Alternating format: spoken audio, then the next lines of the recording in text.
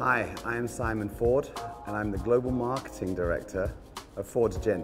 Today I am going to make a classic gin martini, just because I think the gin martini is the truest cocktail that really showcases what a gin can do in a drink. It's also the cocktail of cocktails, really. To make a gin martini, of course you need gin. What I'll say is a martini always should be made with gin. The vodka martini came a lot later and you call it a vodka martini, but when you say the word martini, it should indicate gin.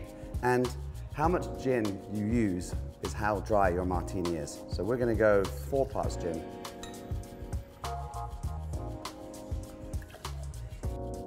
A martini is essentially the coming together of 2 great ingredients. Gin, which is made up of botanicals, and vermouth that's made up of botanicals. And all those botanicals put lots of complex flavors, and together they make this really rich, smooth, silky drink that we know as the martini. And we're going to do 1 part vermouth. I prefer to stir my martini to get it chilled and keep my glass as chilled as possible as well. And today we're just going to add a little accentuating flavor from Regan's Orange Bitters, which the original martini recipes actually often had bitters added to them, so just 2 dashes.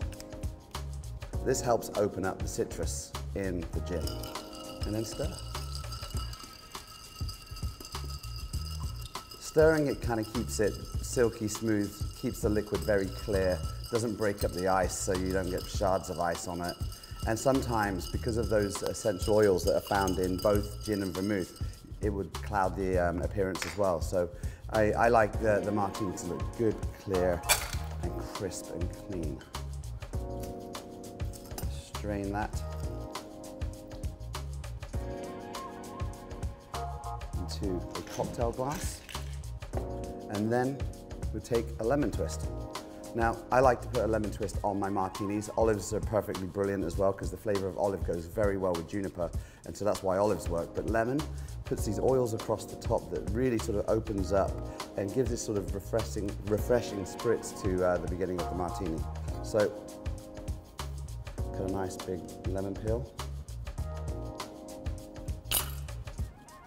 And then, here we go, the magic moment of the martini.